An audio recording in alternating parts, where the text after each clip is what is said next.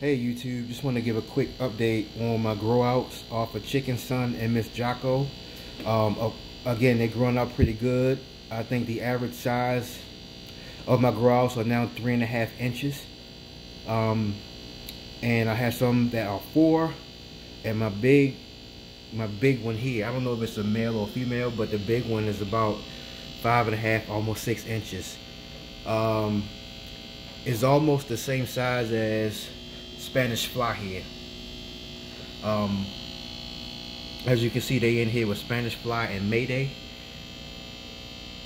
So Spanish fly and Mayday are also off of Chicken Sun. So this will give you a good idea of what the fry will look like, you know, as they grow up. You know, the cichlid strand hunter did an awesome job of being able to maintain that, not only that tall body structure of these fish, and the camera really doesn't do them justice, but he also was able to maintain that that big lip gene that everybody liked. So a lot of people were saying that, you know, that's the big one there. A lot of people were saying that, you know, when they tank raise, they lose the lips and all. So these fry will be considered F5, because Chicken Sun was F3, Mayday and Miss and Spanish fly here are F4, and these are off of Miss Jocko, who's F4, and Chicken Sun, who's F3. So this will make the fry, of course, captive bred, tank raised. But if you want to go down one level on the filial system, they will be considered F5, I guess. But even still, you know, they still have the same lips that people now desire. Like, I don't really care about the lips. I'm more of a body structured type of guy. But these fish have it all, you know. And it's hundreds of them in here. I've been very reluctant as to moving them out, because you know, these are the last ones off of Chicken Sun. And, you know, so these, for me, these are very valuable, but I know I can't keep them all, and I know I need to start moving some of them out so they can start living comfortably and growing a lot better. Besides, it's also to maintain this tank, I'm changing the water almost every day. I was doing every other day, but I'm changing it almost 90% of this water, like, every day, because there's so many in here. So it's about time I start moving these guys out. Like I said, getting them to their new home. This is a nice one right here. You know, about that's a good 4.5 inch right there. And they were born in September, the end of September.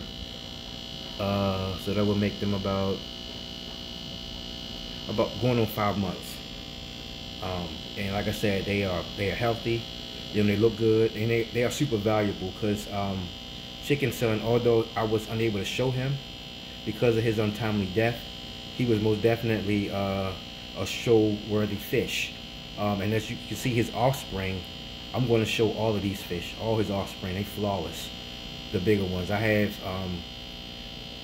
Red Boy in another tank. I have Miss Jocko in another tank, and I have these two here, Spanish fly and Mayday, and they all phenomenal. I also want to get into breeding Miss Jocko maybe again. I don't know if I'm going to breed her to Smoking Joe, which is Chicken Sun's brother.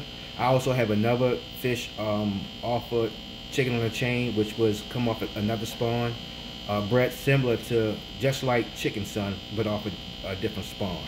Same mother, same father, but different spawn. Also have a female off of that same spawn as well. So I do want to do some more breeding in the spring, but the priority now is trying to get these into the proper hands. So if you're interested in, you know, acquiring some of these our Zapatera Red Devils, and like my man, the cichlid strand hunter, said, you know, there's a distinct difference, you know, from these our Zapatera Red Devils compared to, you know, other Red Devils. You know, I mean, just the body structure alone is very distinct, because they don't have that sleek, slender look like the normal red devils. These are more tall body, and because they have that tall body, it enables them, to develop a knuckle hump. As you can see in Chicken Sun and some of his videos, if you go back to my old videos, as you can see in Smoking Joe, as you can see in Miss Jocko, and you can see in Mayday here, you know, they have a tall body, and they're just phenomenal fish. They're nice and thick and hardy, you know. There's no other red devils like these. You know, I'm a firm believer in the blood and the genetics of this particular location, and I think that, you know, I'm going to forever, as long as I have red devils, I'm going to focus on, you know, improving what I have, but using strictly this location. Alright guys, so I might have to move this guy out fast into another tank, because I'm thinking it's going to get to a point where he's already trying to challenge Miss Spanish Fly. You know, I don't want anything to happen to him or any of the others. So I may be moving him out, you know, to his own tank, or putting him somewhere else where he doesn't pose a threat, or she doesn't pose a threat to the other fish. But as you can see, you know, the lips are forming on this one as well. Nobody has peeled yet, from my experience with this stuff that comes off of Chicken on the Chain, from the ones that I've had.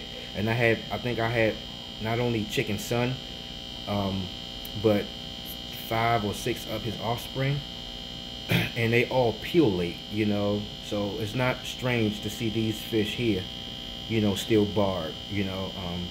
As a matter of fact, Miss Spanish Fly, she didn't start peeling until, I want to say, October, you know, of last year. I had her, like, I usually don't show a lot of the fish that, you know, I just keep some stuff stashed away until I'm ready to break them out. And she was one of them that I wasn't ready to break out. And she was the last one of this group that peeled. And that was, like I said, that was probably in October. So it's not strange that this particular, you know, line or, you know, strand of red devils, they maintain their bars until they get a little older. But thanks for listening, YouTube. And again, if you're interested in acquiring some of them, you know, you could, you know, contact me through the page, and then I'll give you contact information moving forward, and I'll, you know, get them out to you, hook you up. All right, thanks for listening. Like, comment, share, subscribe. Also check out All Things Amphilophus on Facebook. All Things Amphilophus on Facebook. All right, YouTube. Peace.